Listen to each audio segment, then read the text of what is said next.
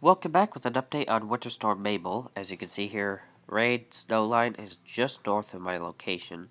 May have some ice to deal with. Wouldn't be surprised. Probably some YouTube notifications.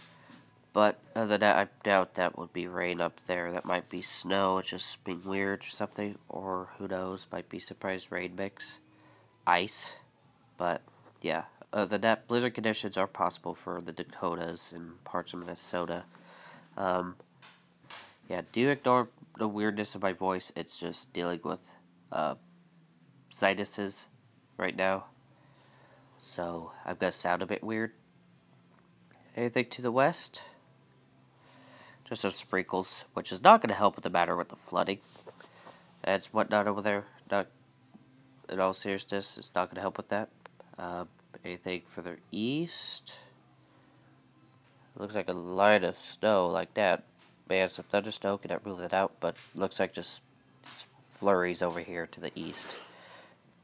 And once again, this may get enhanced in the Great Lake region with lake effect snow. Keep that in mind. So now for accumulations. Yeah, my region is only expected to get maybe an inch of snow. So I don't expect much out of this. So the accumulations added from the little sprinkles? Nope, doesn't seem to be. And anything over here? Actually snow melt, looks like. But anyways, that's that. Stay safe. See you in the next video. Bye.